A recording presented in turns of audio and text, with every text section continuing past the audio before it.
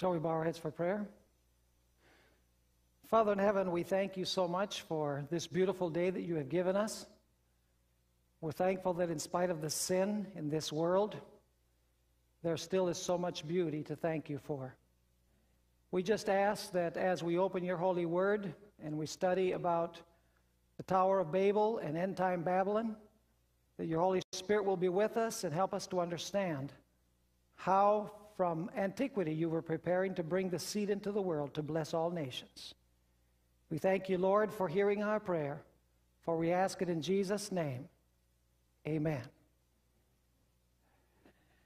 We'd like to begin our study today in the book of Genesis, chapter 9 and verse 1. Genesis chapter 9 and verse 1. This verse is describing God's plan for Noah and his family and their descendants after the flood. And we find the following words.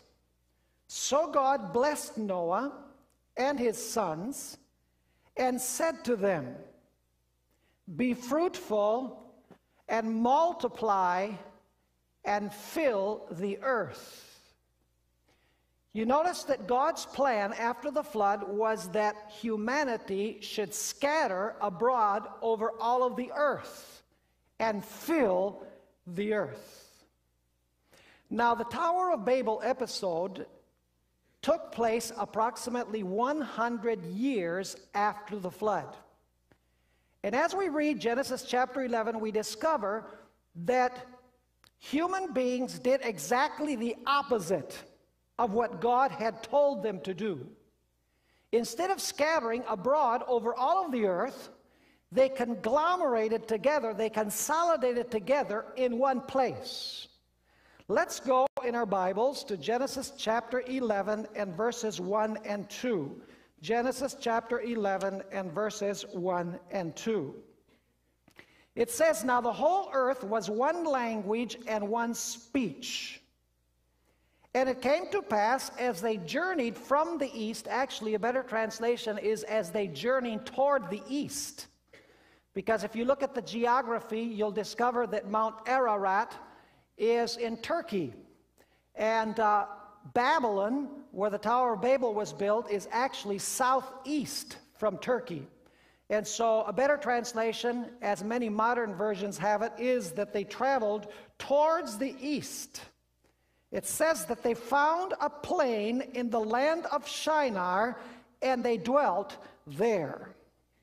Now, undoubtedly, the reason why they decided to dwell there was because Ararat is a place where there are many mountains. The land is not so fertile.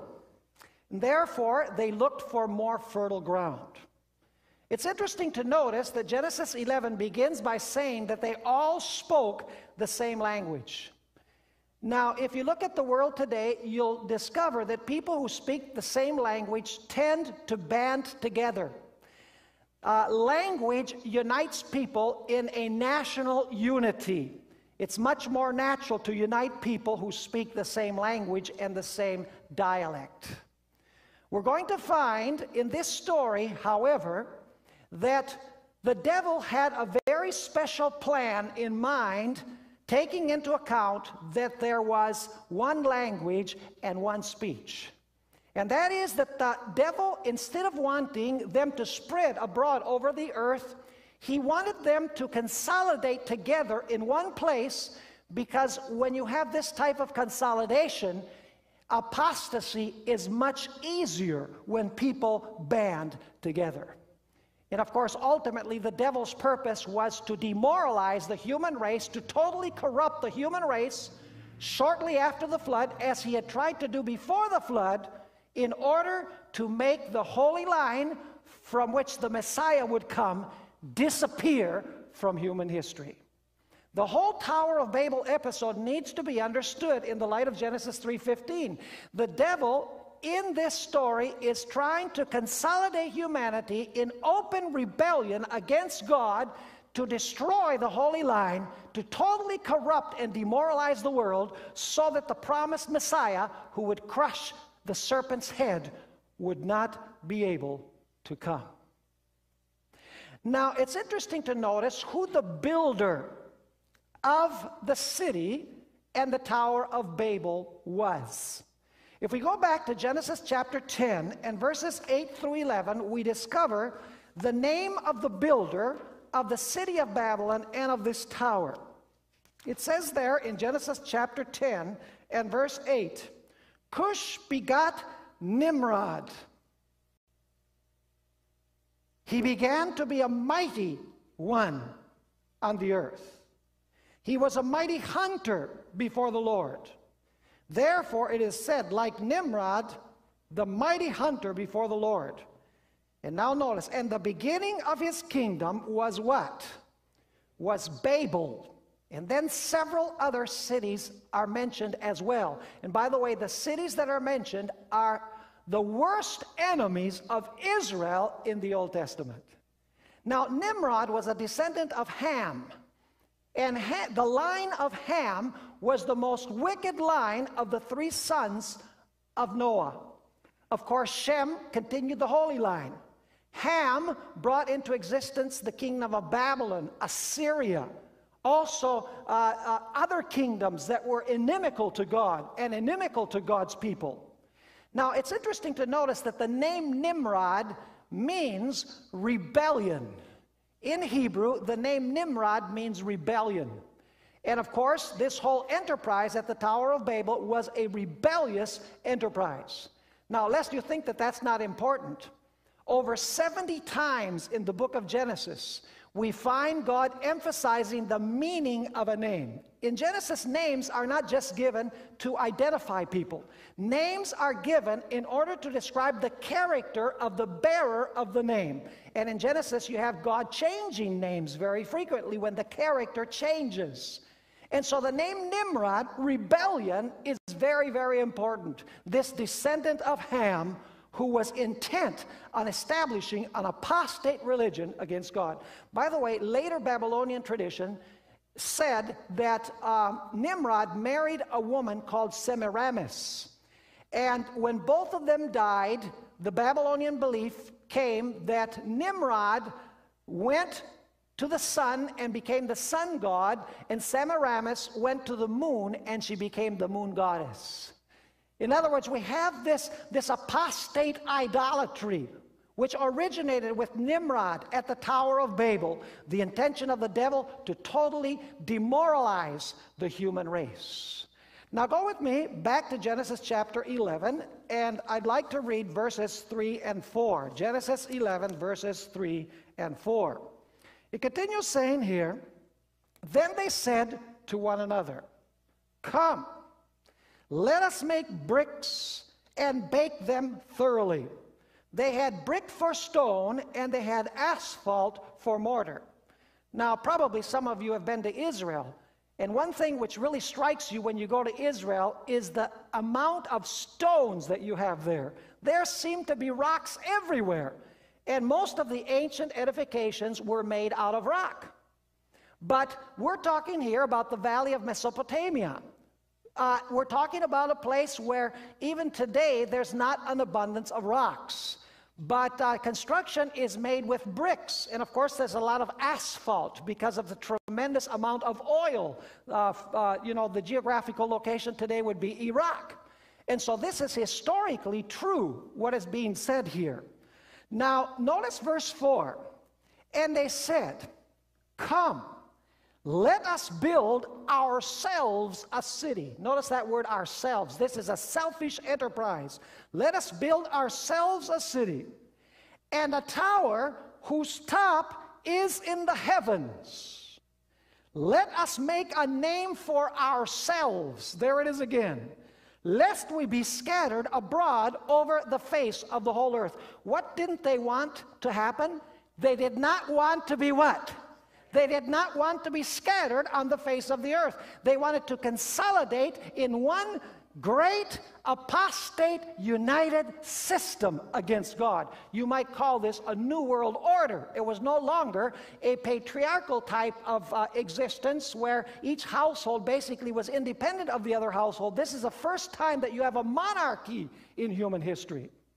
Now, I want you to notice very interesting statement that I found in the book Patriarchs and Prophets. By the way, this is my favorite book on Old Testament history. It's tremendous. It has incredible insights. It's been given away here in the seminar to several people.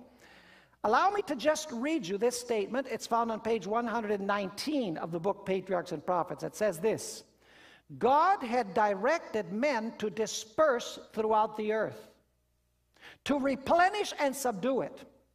But these Babel builders determined to keep their community united in one body and to found a monarchy that should eventually embrace the whole earth. Monarchy, that means one ruler governing over all the world, basically. It continues saying, thus their city would become the metropolis of a universal empire. Its glory would command the admiration and homage of the world and render the founders illustrious. The magnificent tower reaching to the heavens was intended to stand as a monument of the power and wisdom of its builders, perpetuating their fame to the latest generations. The word ourselves in this verse indicates that this was a selfish enterprise. They wanted to bring glory and honor to themselves. They wanted to establish a universal empire in apostasy against God. In fact, later on in history, over 1,000 years later, another Babylonian ruler named Nebuchadnezzar established what is known as the Neo-Babylonian Empire in the same geographical location. And we catch a little bit of the spirit of the original builders by looking at the spirit that Nebuchadnezzar had. Notice Daniel chapter 4 and verse 30. Daniel chapter 4 and verse 30. Here we have Nebuchadnezzar's spirit. It's the same spirit as the Babel builders. It says here, Nebuchadnezzar speaking about his kingdom, the king spoke saying, is not this great Babylon that I have built for a royal dwelling by my mighty power and for the honor of my majesty?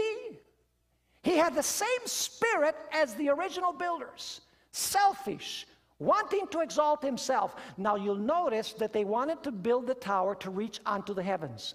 You need to understand this in the light of the flood. The fact is that perhaps they wanted to build the tower so high that they could explain the reason for the flood, which was scientifically absurd. But even more importantly, in their minds, they felt that they needed to build a tower taller than what the waters of the flood had reached, so that in case there should be another flood, they would be able to climb up on the tower and they would be able to deliver themselves from destruction.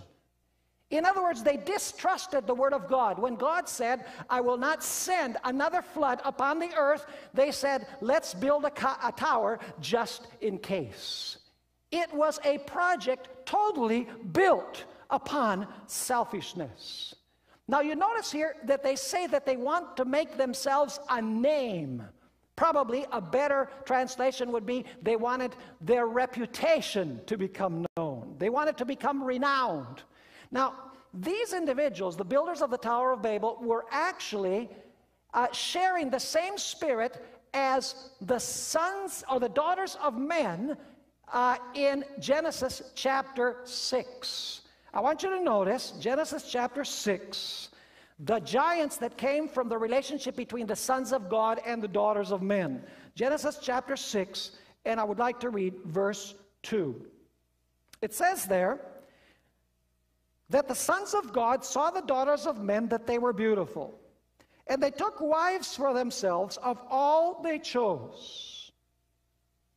Who intercrossed here, or interbred? The sons of God and whom? And the daughters of men. Now I want you to notice verse 4. There were giants, Nephilim is the word. There were giants on the earth in those days. And also afterwards. So you notice that the giants were not only the result of the relationship between the sons of God and the daughters of men, they existed both before and after these giants. But now notice the expression. It says, verse 4 again, there were giants on the earth in those days, and also afterward when the sons of God came into the daughters of men, and they bore children to them. Now here comes the key portion. Those were the mighty men who were of old, men of what? Men of renown. It's the identical expression that is used in Genesis 11, let us make a name for ourselves. In other words, it really says they were men with a name or with a reputation. And if you read the very next verse, you can see what kind of reputation they had. Every intent of the imagination of their hearts was only evil continually. That's the type of name that they had. They were wicked. They were renowned for their iniquity. By the way, the expression sons of men is used for the builders of the Tower of Babel. Did you notice that? Sons of men. Now in Genesis chapter 6, you have sons of God, daughters of men. Here you have sons of men. Do you think maybe there were daughters of God also? Have you ever stopped to wonder why the sons of God looked at the daughters of men and they didn't pay any attention to the daughters of God? Later on in this series, I'm going to explain the reason why.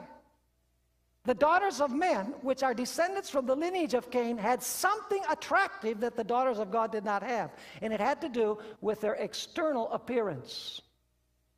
Now, the sons of men here are the male counterpart of the daughters of men of Genesis chapter 6. The daughters of men are the descendants of Cain, the women descendants of Cain. The sons of men here are the male descendants of whom? Of Cain. If you read Ecclesiastes chapter 8 and verse 11, it says that because the sentence is not given against the wicked immediately, their heart is, the heart of the sons of men is set to do evil. In other words, the expression sons of men in Genesis represents the wicked. Now, we need to take a look at Genesis chapter 11 and verse 5. Let's continue our analysis of this passage. Genesis chapter 11 and verse 5. It says here, but the Lord came down to see the city and the tower which the sons of men had built. See the expression sons of men? Represents the wicked, the male counterpart of the daughters of men. The sons of God are the what? They are the righteous, according to what we've studied. Now notice verse 6. And the Lord said, indeed the people are what? One. Were they united in this enterprise? They most certainly were. They were united in rebellion against God. Indeed, the people are one, and they all have one language. What kept them glued together? The fact that they spoke the same language. You see, they didn't need to scatter over all of the earth because they all spoke the same language. But now notice what God says. And this is what they begin to do. What God is saying is, this is only the beginning of what they intend to do. And unless I nip this thing in the bud, it is going to totally get out of control. The world is going to become totally corrupted. And then the Holy Line will disappear. And there will be no Messiah. And so it says, this is what they begin to do. Now nothing that they propose to do will be withheld from them. Basically, their master plan was to establish a one-world government in alienation from God, totally united in iniquity, and to erase from the world the memory of God. But God knew what they were doing. And so God looks and he says, they all have one language, they all have one intention, they all have one purpose. So I'm going to do something to nip this in the bud before they carry it so far that the knowledge of God disappears from the earth. And so in Genesis 11 and verse 7, we find what God does. And of course, we're all acquainted with this story. It says in verse 7, "Come," God is speaking, "let us go down and there confuse their language, that they may not understand one another's speech." And that's exactly what God did. Now, I want you to imagine what this must have been like. They were building this gigantic tower, and probably it had reached a height where they had to communicate by levels. In other words, one person communicating to another person lower on the tower. And of course, they passed along the materials for the building of the tower. And suddenly, by a divine miracle, their languages are confused. In other words, they're given the capacity of speaking probably many of the languages that we have in the world today. And so the one that's at the top level says to the next one, "Hey, pass me some bricks." And the one on the lower said, "¿Qué fue lo que dijiste?" And then he talks to the one below him, and he's talking in French. And the one below him is speaking in German. You can imagine the confusion and the division that came as a result of God doing this. In fact, they had to quit their enterprise of building the city and building the tower. And they scattered over all of the earth. We're going to notice that in the next verse. They scattered over the whole earth. And they formed societies according to the languages which they spoke. Now, why was this God's plan? Listen, folks, it's much less likely that you're going to have a consolidated, worldwide, universal rebellion against God when you have many nations and many tongues and many peoples. A universal rebellion against God is much easier when you have everybody consolidated and gathered together as one to war against the God of heaven. And so God says, if I scatter them abroad over the earth, this will, at least for a long period of time, keep them from consolidating one evil civilization to totally erase from the earth the knowledge of God, which will mean that the holy line will disappear and the Messiah that I have promised will not come. Notice Genesis chapter 11 and verse 8 on this point. Why God did this. It's explained in Genesis 11 and verse 8. It says, "So the Lord," what? The intention was not only to confuse the languages, it was to scatter them. "So the Lord scattered them abroad from thence over the face of all the earth." God is saying, listen, if you don't want to scatter, I'll do it for you. "And they ceased building the city." And now notice verse 9, critically important. "Therefore, its name is called" what? Babel. Does that have prophetic significance? Does Revelation speak about Babel? It calls it Babylon. Yes. And so it says, "Therefore, its name is called Babel, because there the Lord confused the language of all the earth, and from there the Lord scattered them abroad over the face of all the earth." So now consolidated rebellion against God, a universal rebellion against God, was made extremely difficult. Not impossible, because in the end time it's going to happen. But very, very difficult before the Messiah should come, that the whole world gather together in apostasy against God. Now, do you know that every nation of the world branched out from Babel? You know, it's interesting. The apostate religion of Babel has been exported to every nation in the world. That's why you find common practices among religions that are radically different. You have, for example, the rosary. Now, I don't know what denomination you belong to, but just to give you an example. Do you know that Hindus use beads in their prayers? Did you know that Muslims use beads in their prayers? I saw it myself with my own eyes. Do you know that Buddhists use beads or a type of rosary in their prayers, as also do Roman Catholics? Now the question is, how do you have such radically different religions all having a common practice? The answer is that all of the nations of the world originated at Babel. And the religious practices which the nations have in common, many of them contrary to the Word of God, originated with a common ancestry at the Tower of Babel, including worshiping the sun god, Nimrod. That proliferated all throughout Old Testament history. By the way, notice Genesis 10, verse 32, where we are told this. Genesis chapter 10 and verse 32.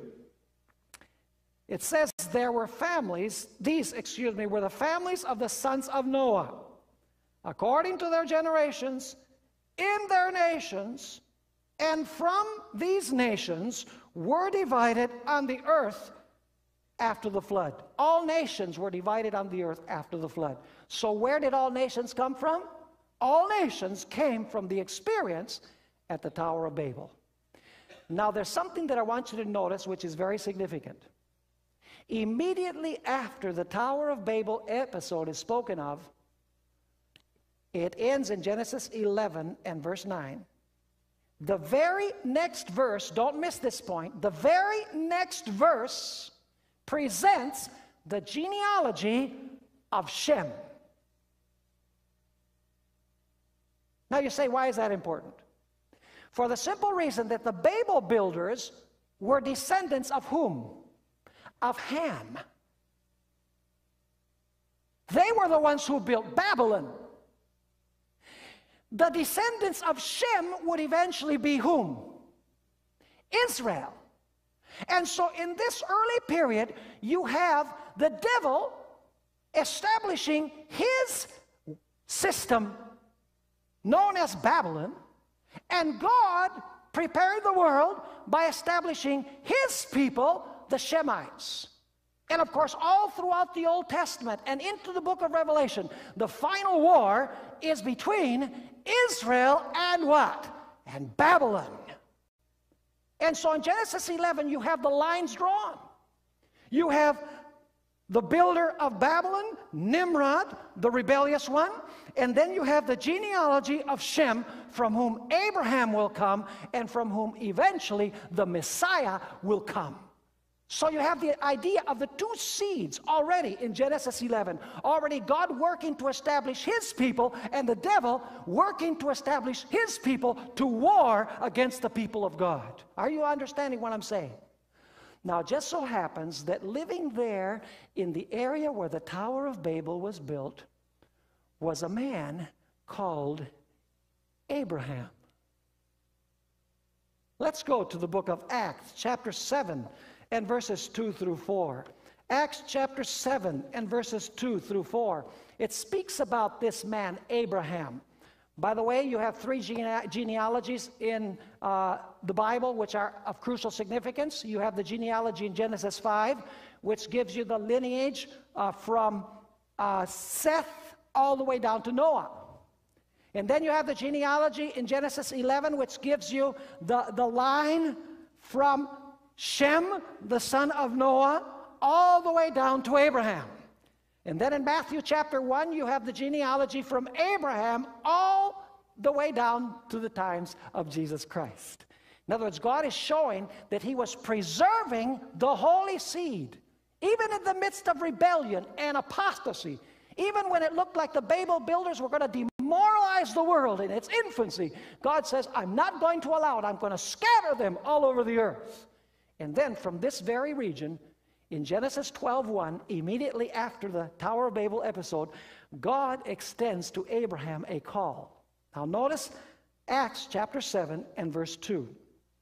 And he said, Stephen is speaking here, brethren and fathers, listen, the God of glory appeared unto our father Abraham when he was in Mesopotamia, before he dwelt in Haran. Do you know what the word Mesopotamia means? It means the land between two rivers.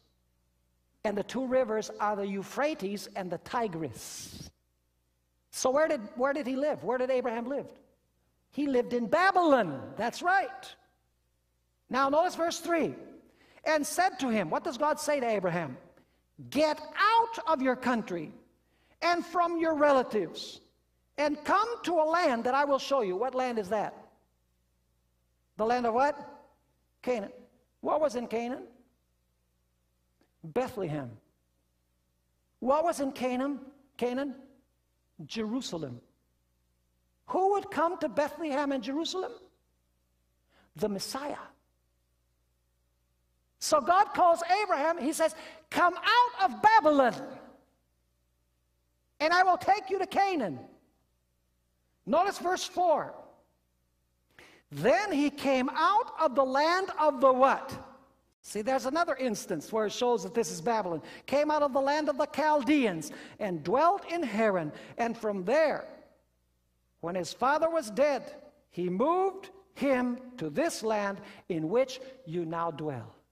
So God calls Abraham out of Babylon, and he takes him to Canaan, to the promised land. And God promises he's going to establish a nation from him. And unfortunately, Christians have missed the point. They focus on the nation instead of the reason why God called the nation. You see, God did not call Israel simply because he preferred Israel. He called Israel because by preserving this people with the truth and with the holy line, eventually from this people established in Canaan, in Jerusalem, the Messiah would come to the world. In other words, the center of choosing Israel was not Israel. It was Israel's Messiah. Are you understanding what I'm saying? Now, why did God take Abraham out of Babylon to Canaan? Notice what we find in Joshua chapter 24 and verses 2 and 3. Joshua chapter 24 and verses 2 and 3. And it clearly explains the reason why God took him out. It says there, beginning in verse 2, and Joshua said to all the people, thus says the Lord God of Israel, your fathers, including Terah, the father of Abraham and the father of Nahor, dwelt on the other side of the river. What river is that? When the Bible speaks of the river, it's the Euphrates. In old time.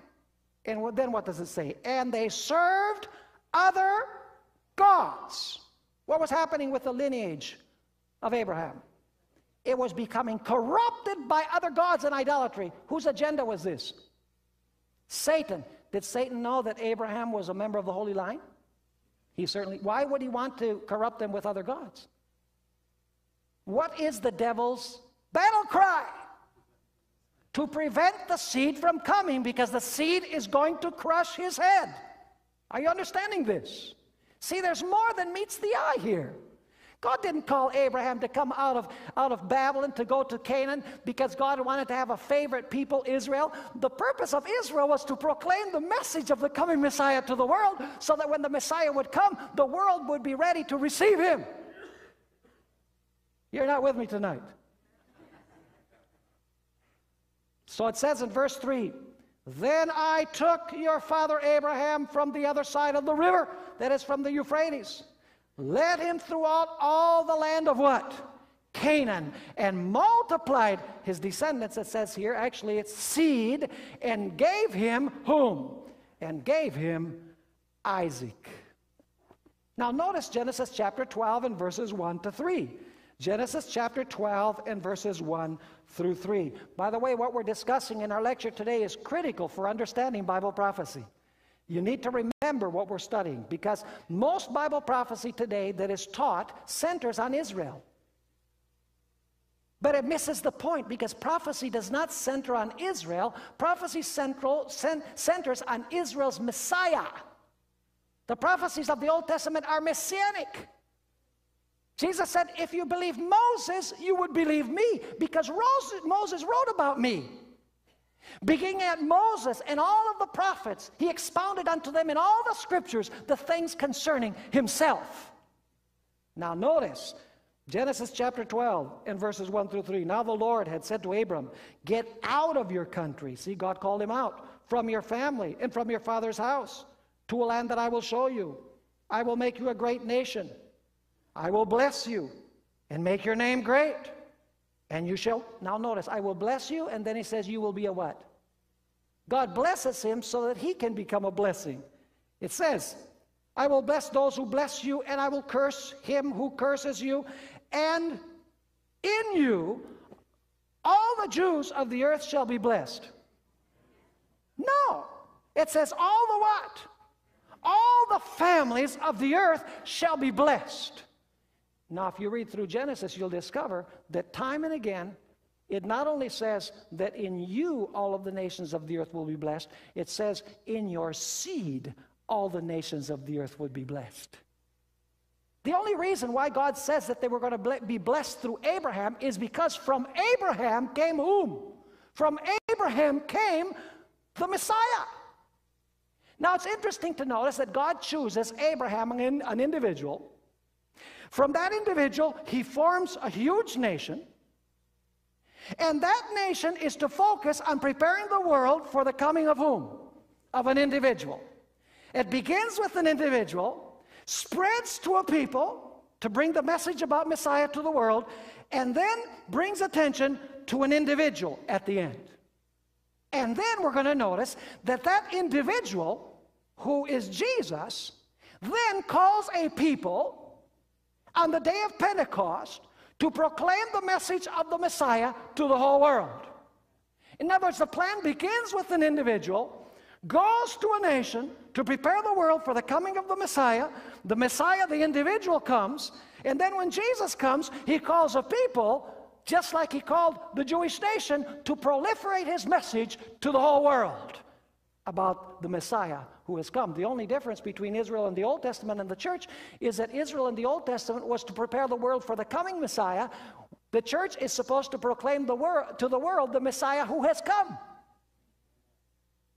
Now, this is exciting, isn't it? Now, notice Galatians chapter 3 and verse 16. Lest you are wondering whether I'm on target or not, notice Galatians chapter 3 and verse 16. The scriptures tell us this very clearly. It says there in verse 16, now to Abraham and his seed were the promises made. To whom were the promises made? To Abraham and his what? And his seed. And now notice. He does not say, and to seeds, as of many, but as of one, and to your seed, who is Christ. To whom were the promises made? The promises were made to Abraham and his seed. And who is the seed of Abraham? Christ. Who is at the very center of the call of Abraham? It is Jesus Christ. By the way, do you know that in 2 Corinthians chapter 1 and verse 20, it says that all of the promises of God are yes and amen in Jesus Christ. By the way, do you know that God made 4 basic promises to Abraham? You have them on your list. We don't have time to read them. We'll come back to them, by the way, in our next lecture, where we'll deal more specifically with Abraham and the covenant promises. God, first of all, promised him the blessing, that from him would come the blessing. That's in Genesis 12, verse 3. Secondly, he promised him the land. The blessing, the land. And some people say he promised him the land of Canaan. Listen, folks, Abraham knew that God was promising him much more than the land of Canaan. It says in Romans chapter 4 and verse 13 that Abraham knew that God had promised him that he would be the heir of the world. And in Hebrews 11 it says that Abraham looked for a city, a heavenly city, whose builder and maker is God. He knew that the center of the promises was not old Jerusalem, but New Jerusalem. In other words, God promised him not only that little stretch of land over there known as Israel, he promised him the whole world, of which that land was a down payment. So he promised him the blessing. He promised him the land. By the way, he promised him that he would have dominion over his enemies. He would regain kingship, in other words. And he also promised him that he would have a seed through whom all of the nations of the earth would be blessed. 4 basic promises: the blessing, the land, dominion, and the seed. Now, allow me to share with you some very interesting information. You know, people ask, did the heroes of the Old Testament really understand that all of this was pointing to the Messiah, that they were called only with the intention of bringing the Messiah, the knowledge of the Messiah, to the world? I'm going to share some information with you. I'm not going to read it right now because we don't have the time to read it, but you have it on your list of texts. It's also in the copy of the lecture. I hope that you'll go through that copy of the lecture. But there's an expression that is used all throughout the Bible, and it's the expression to call upon the name of the Lord. To call upon the name of the Lord. First time that this is used is in Genesis 4, verse 26, where it says that Seth called upon the name of the Lord. Then you find in Genesis chapter 12 and verse 8 that Abraham called upon the name of the Lord. You find in Genesis chapter 26 and verse 25 that Isaac called upon the name of the Lord. In 1 Kings 18, 36 and 37, it says that Elijah called upon the name of the Lord. Do you know that each time they call upon the name of the Lord, there's a common denominator? They raise an altar, they offer a sacrifice, and then they call upon the name of the Lord. What did those sacrifices represent when they called upon the name of the Lord? They represented whom? Jesus. And does anybody doubt this? In Acts chapter 2 and verse 21, Peter on the day of Pentecost is preaching this tremendous sermon. And Peter quotes this phrase from the Old Testament, call upon the name of the Lord. And he says that everyone who calls upon the name of the Lord shall be saved. And who is the Lord in that text? It is Jesus. So upon whom did Seth, Abraham, Isaac, Elijah, and all of the Old Testament heroes call? They called upon the name of Jesus.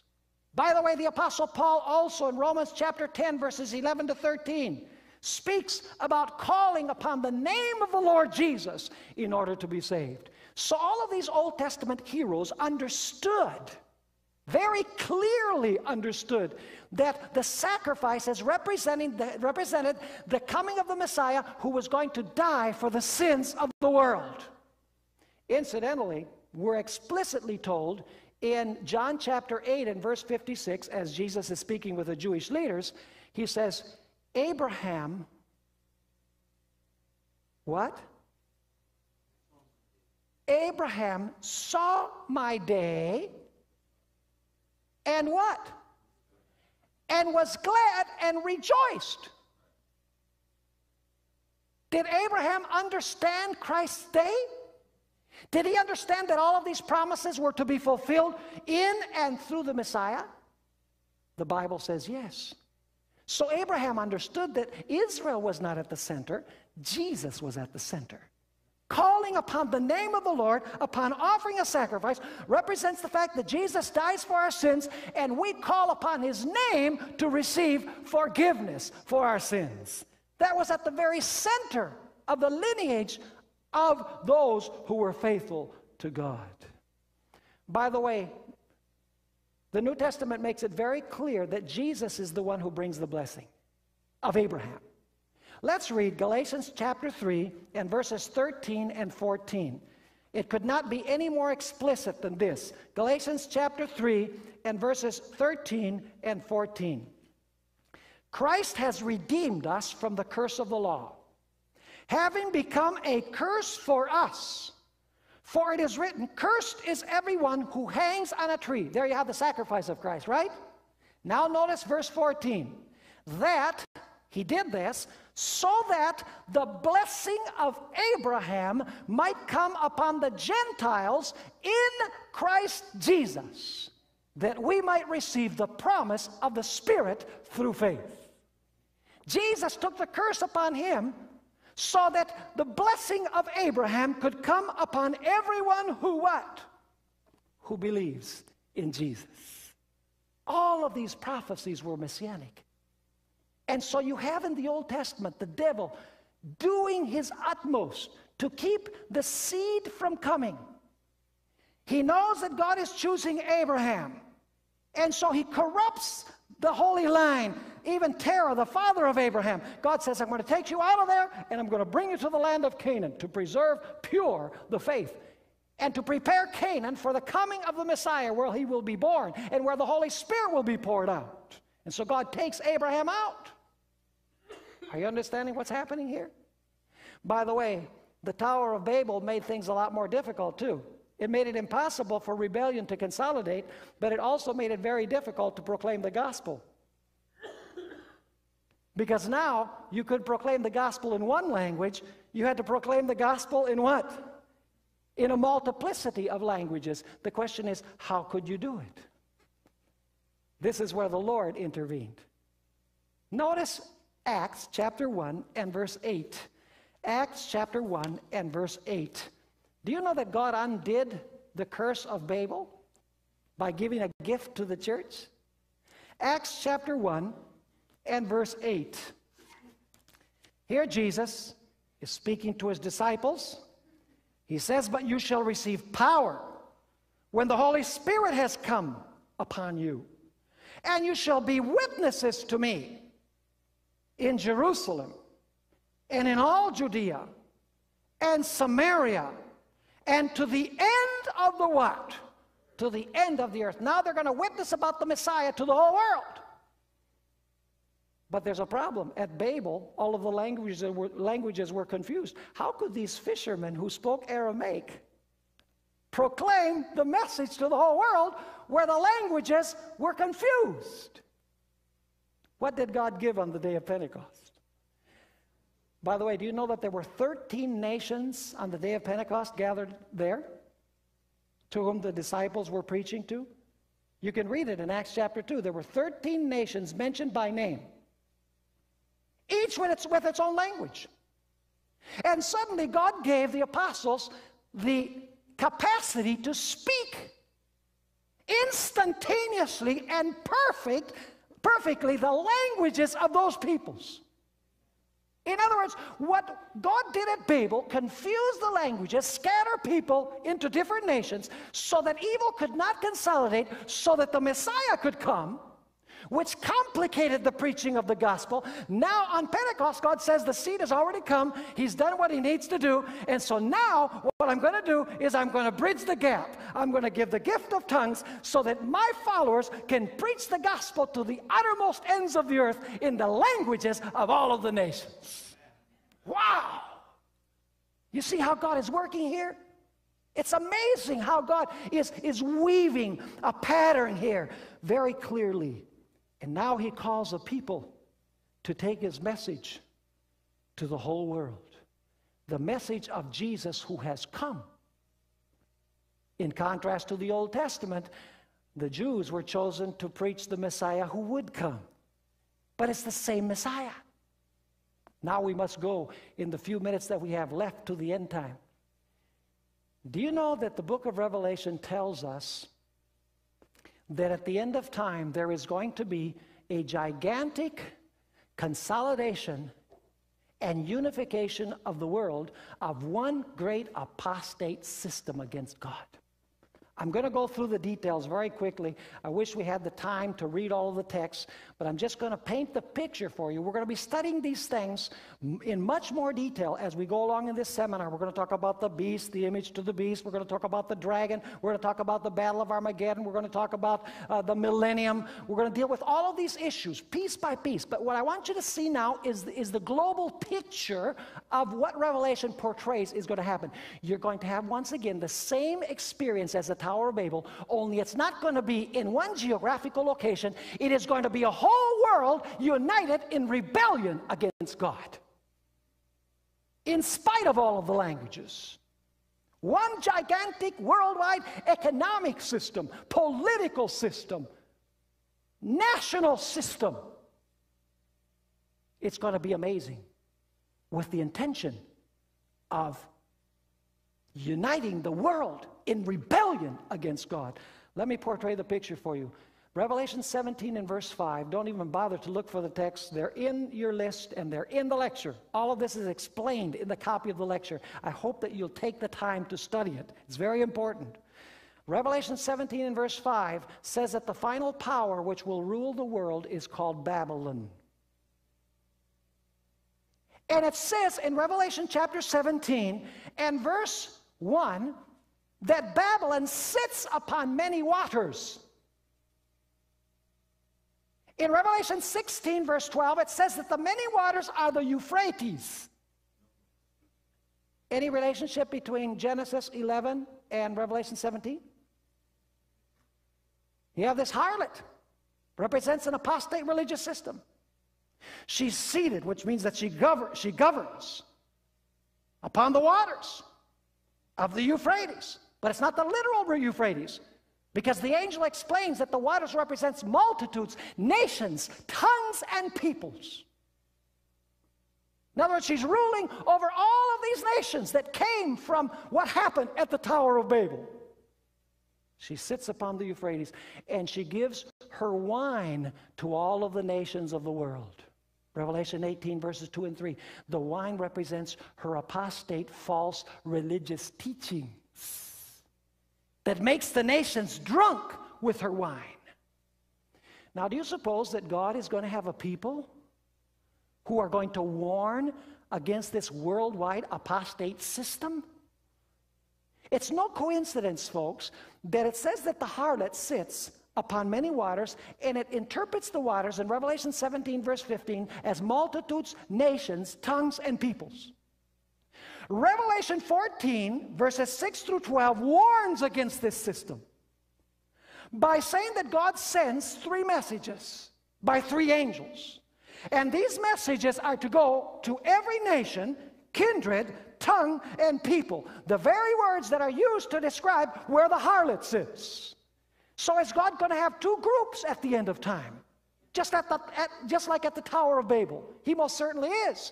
He's going to have one group, like the descendants of Shem, who are faithful to God, who preserve the holy line of Messiah, spiritually speaking.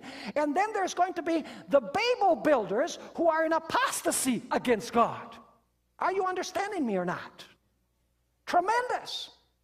And those who are building Babylon, this harlot, and the kings of the earth, and it says in Revelation 18, the merchants of the earth, are all working together. It says in Revelation chapter 17 that they will all have one mind. Did they have that at Babel?